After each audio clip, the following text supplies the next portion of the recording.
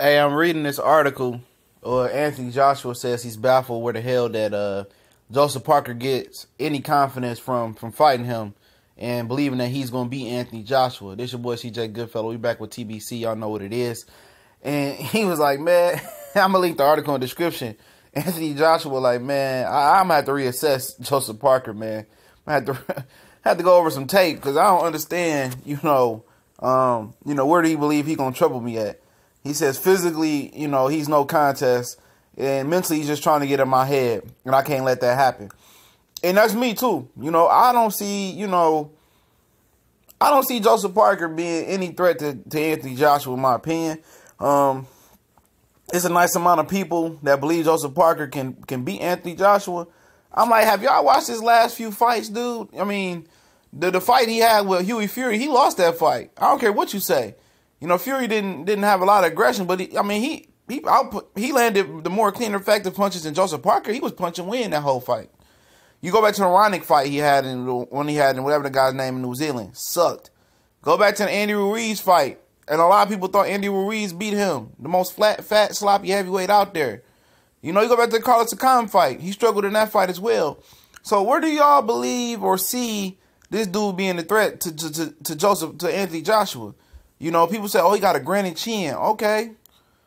People say, oh, he's 240 and he's got a lot of speed. I don't see that. He might be 240, but he looked physically smaller than a lot of heavyweights at 6'4", 240.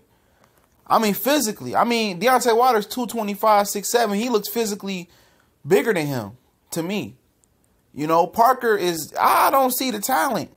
The talent in the ring. Now, him hitting the pass, training, shadow boxing, I see a little bit of speed, athletic ability.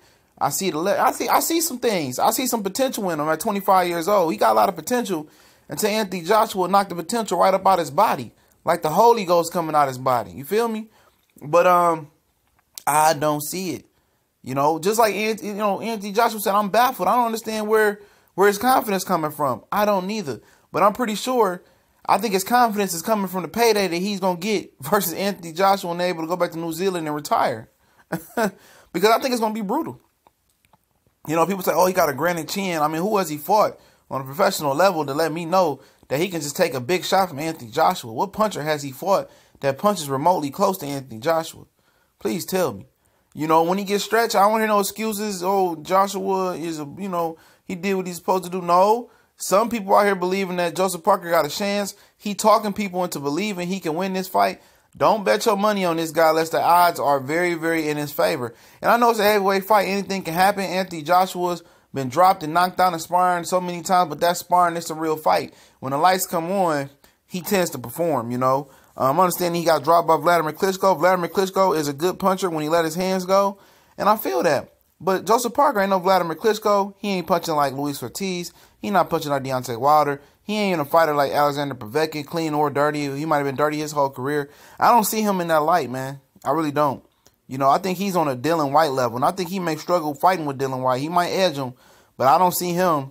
I mean Dylan White right now, not Dylan White before the Anthony Joshua fight. I'm talking about the guy right now. So, I mean, at the end of the day, Anthony Joshua was in the place I'm in right now. This dude's talking cash money, but I don't see it. Everybody talking about his potential, but I have not seen his potential show up in the ring in a very, very long time. And he just so happened to box his best fight versus Anthony Joshua. In my opinion, I still won't think it's enough. I still think he getting ice, baby. Doom, doom, doom, doom, doom, doom. He gonna get iced. We all know it, man. And he talking good to sell the fight and push the numbers up so he can push his purse up. So he gonna make about $7, $8 million, $9 million here. I feel him. He going through the Rigondeaux. He going through the Rigondeaux motions.